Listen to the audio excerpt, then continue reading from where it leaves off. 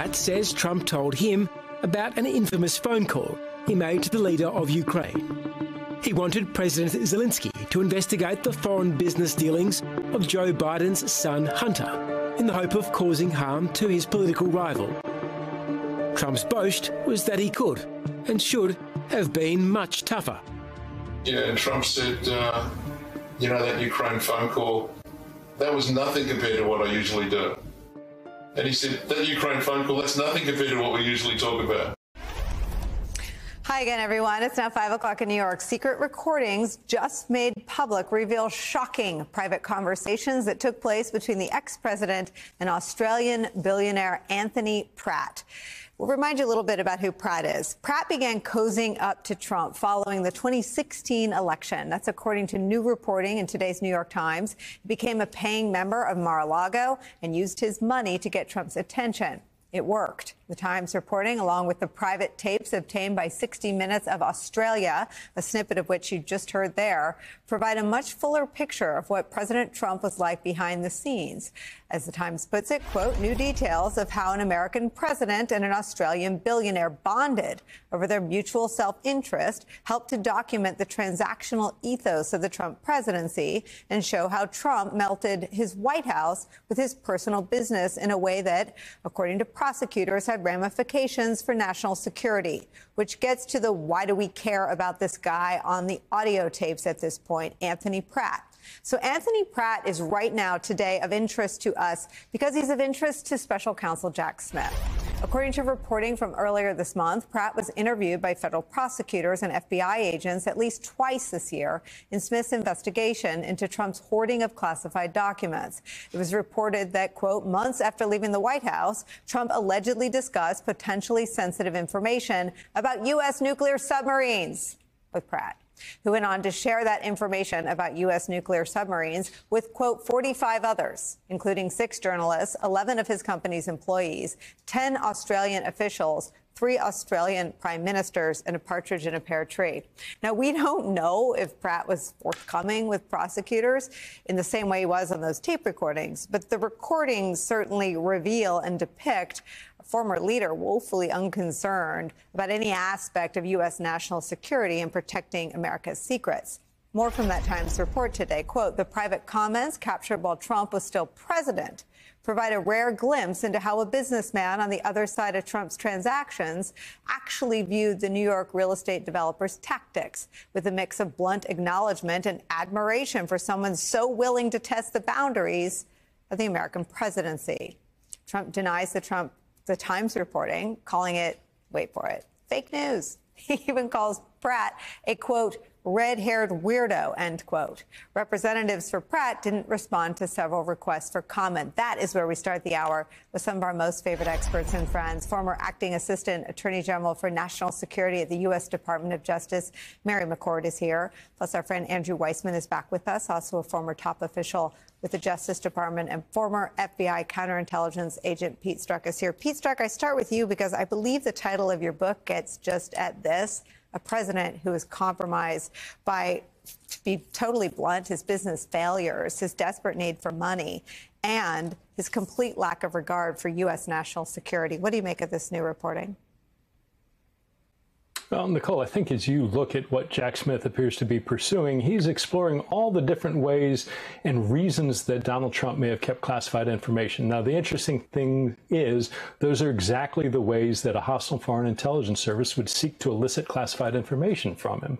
So whether he's, trying to, denigrate Mark Milley by presenting classified information about an Iran war plan, whether he's trying to get additional donations from an Australian cardboard box manufacturer, whether he's posing with selfies with any number of scantily clad women around Mar-a-Lago, it is clear that one of the ways he is using this classified information that he kept, or used that information, is to, make somebody look bad, is to impress somebody. But guess what?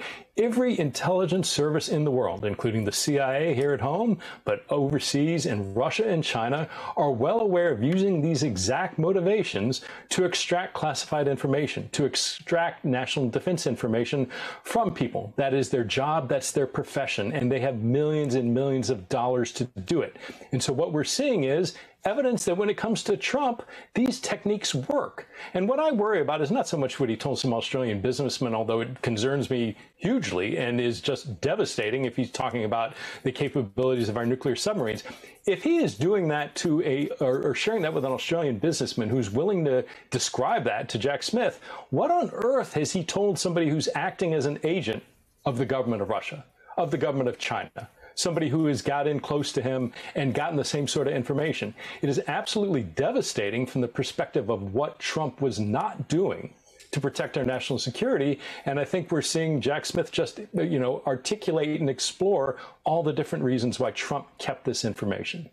Yeah, and I mean, Andrew Weissmann, an asset or an agent of Russia seems mysterious, but Mike Flynn is still in Trump's inner circle. He's very closely aligned with Russia and Russians. I mean, this is, to me, a sort of a pattern and practice reveal, right? There was a pattern and practice of revealing state secrets to people he was trying to hustle for business. And I wonder what your current concerns are about what happened to the most sensitive information the government possesses.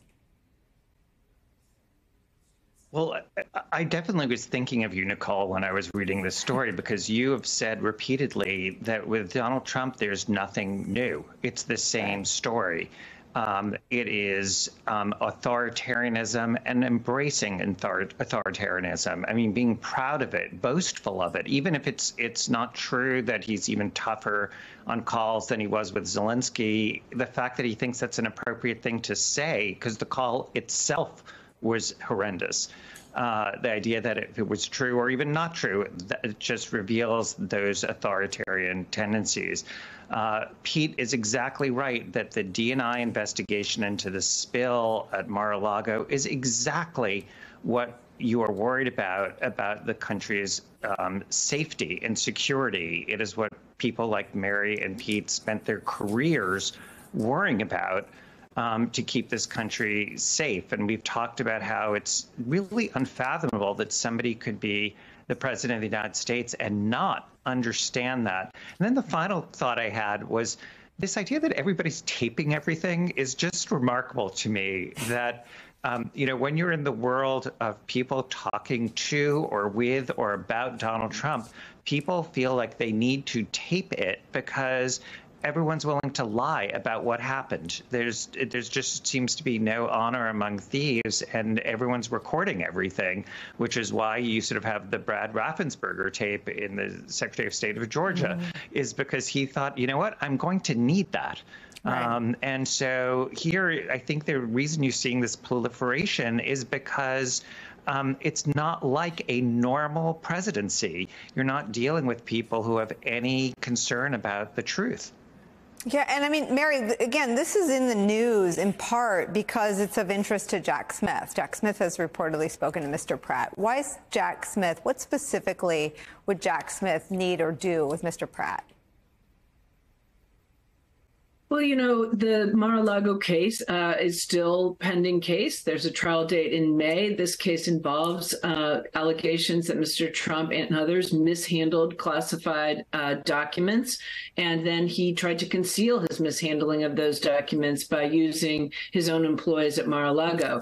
And part of, this mishandling charge will be, the case will be stronger if it shows how careless Mr. Trump was with national security information. So whether it is actually charged conduct, for example, telling Mr. Pratt some of our nation's secrets, things that are highly classified, whether it's about nuclear submarines or about our strike on Qasem Soleimani, the head of the Iranian Quds Force, their basically their terrorist wing. These are things that high likelihood, these were highly classified, and his willingness to just tell people really for his own transactional sort of business personal interests about them, I think will likely be admissible to show Mr. Trump's intent, his knowledge, the absence of any mistake, because, sometimes he has said that He doesn't even know what was at Mar-a-Lago. It must have been mistakenly, brought there in the hustle and bustle of clearing out the White House. Other times, of course, he has said the exact opposite and said he declassified everything. But, it will be Jack Smith's burden to prove the intentional or the knowing, at least, mishandling of that classified information. So Mr. Smith is probably assessing whether he wants to call witnesses like Mr. Pratt in trial against Mr. Trump.